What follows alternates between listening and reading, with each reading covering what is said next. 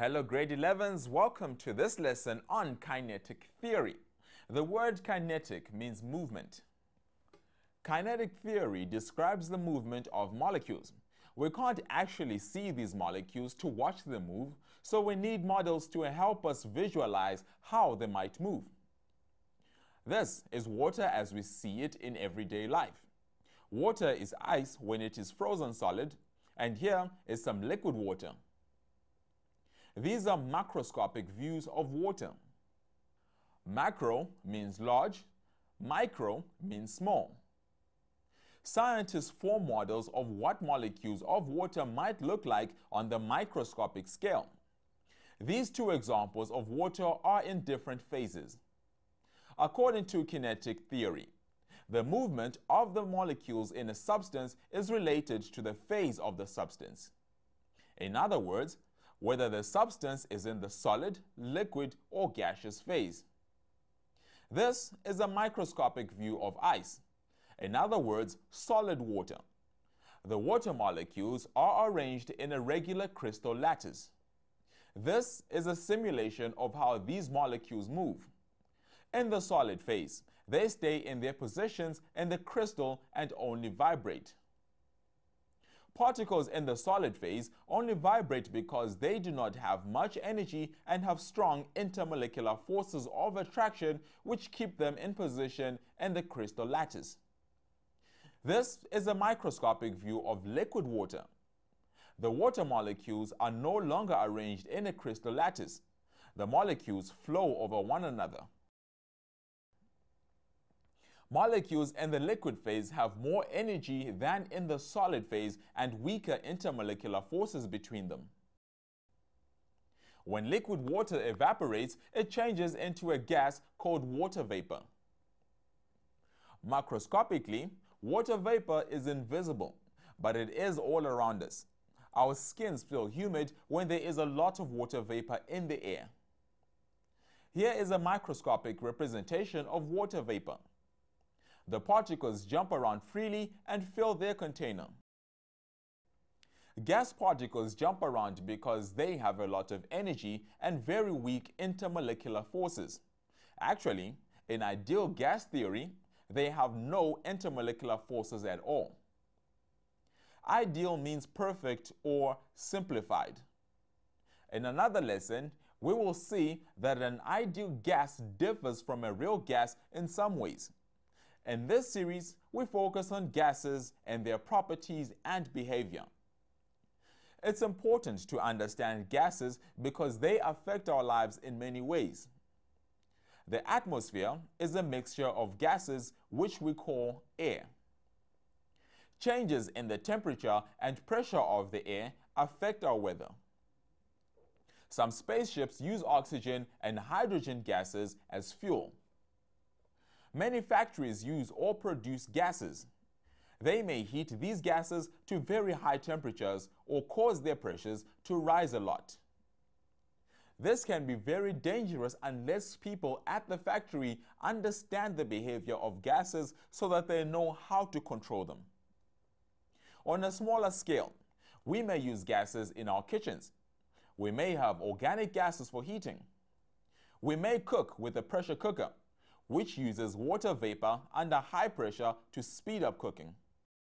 Since all gases behave in a very similar way, it is true to say gases have similar properties. Therefore, we can investigate how these properties affect gas behavior.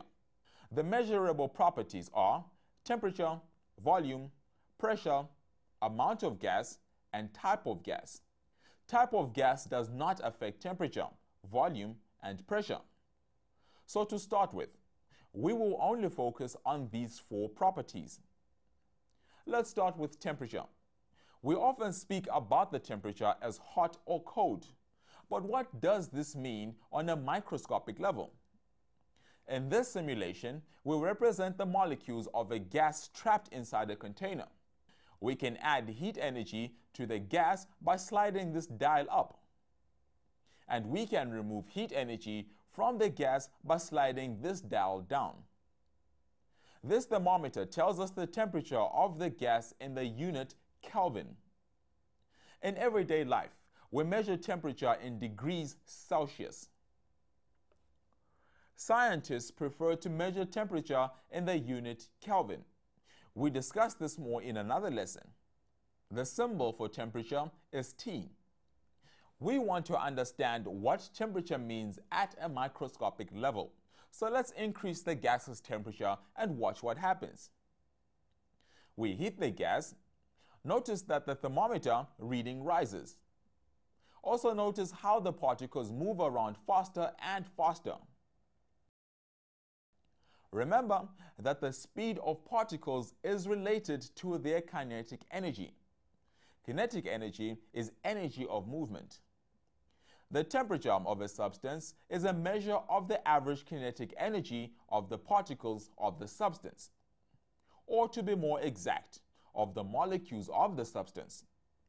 Note that we need to say average kinetic energy because the molecules are not all moving at the same speed. We are also familiar with the concept of volume. The symbol of volume is V. A gas's volume is how much space it takes up. We often measure gas volume in centimeters cubed, also called milliliters, or in decimeters cubed, also called liters. This container has a movable lid. This simulation shows a finger which pushes down on the lid to keep it where we want it to be. In this way, the volume of the trapped gas can be held constant. We can decrease the volume by pushing harder downward. The gas is now more compressed. We can expand the gas back to its original volume if we push downward less hard. Now let's discuss pressure. In everyday life, we may say something like, "I'm under pressure." The everyday meaning of pressure is similar to the scientific meaning of pressure, force per area. In this case, the force is a push. So the pressure of the gas is how much the gas particles push against the sides of their container per unit area of the container sides. As the particles hit against the sides of the container, they push the sides of the container. The more they do this, the more pressure they exert. In this simulation, we have a pressure gauge to show the pressure of the trapped gas. This gauge measures pressure in the unit atmospheres, written as ATM. The standard international unit for pressure is the Newton per meter squared, also called the Pascal. We often measure pressure in kilopascals. The symbol of pressure is P. To keep the lid on, this finger has to exert pressure downward on the gas to balance the pressure the gas exerts upward on the lid. These pressures must be equal but opposite so that the lid does not accelerate and so changes the gas's volume, as we've already seen. The next property we discuss is the amount of gas. In other words, number of gas molecules. This simulation only shows a few gas molecules for simplicity. Actually, we have millions of molecules in a trapped gas. We know that we measure amount of particles in groups called moles. The symbol for amount of particles is N. In this simulation, we have a pump connected to the side of the container. We can add molecules into the container by moving the pump. In this way, we can increase the number of moles of trapped gas. This simulation also allows us to change the kind of molecules we have trapped in the container.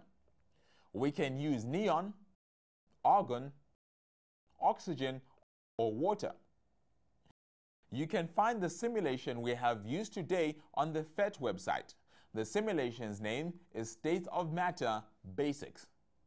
It will help you to experiment with this simulation before you watch the other lessons in this series. Also remember the gases task video and look at the Mindset website at www.mindset.co.za/learn.